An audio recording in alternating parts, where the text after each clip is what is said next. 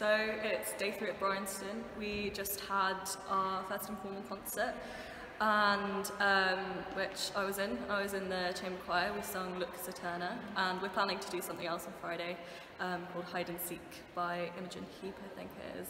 But yeah, it's a really nice experience just to help bring people together. And there were some amazing acts, some comedic ones.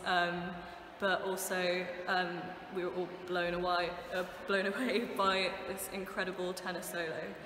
And we also had the Willing Helpers auction, so you could bid on people to help you further on.